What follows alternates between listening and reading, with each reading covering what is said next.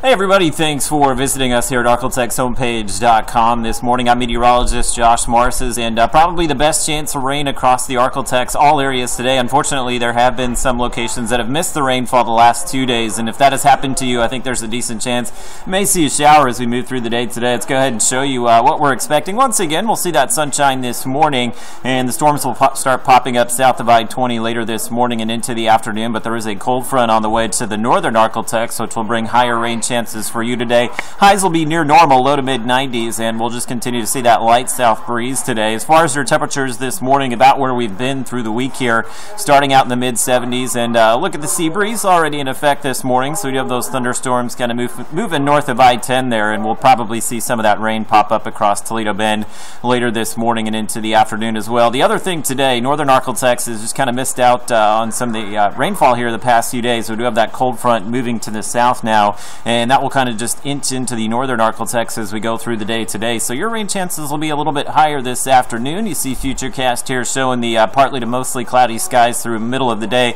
Probably staying dry in most locations through the lunch hour, but once we hit 2-3 o'clock in the afternoon, those temperatures warm up and that air starts rising.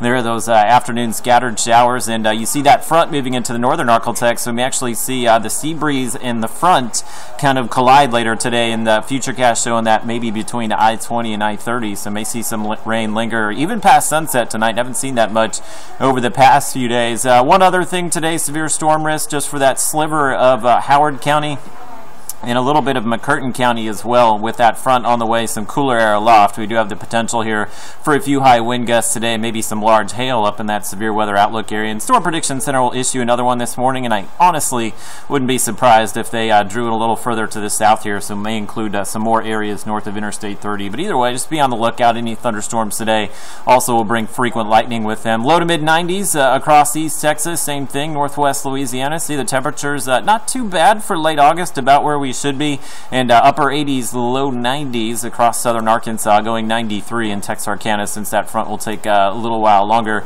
to reach you. As far as the rain today, fairly light amounts, not looking at a heavy rain here, and as we go through the next 7 days, we do have at least isolated scattered rain chances each day, so we like to see those 1-inch totals over the next 7 days. Certainly continue to help out with some of the burn bans and drought conditions, and 7-day forecast showing you the decent chance for some showers on Thursday. May dry out a little bit. Ridge of high pressure builds in Friday, Saturday, and kind of pushes the rain chances down to the coast there, but it looks like another disturbance in the Gulf of Mexico will bring us some increasing rain chances, at least early next week.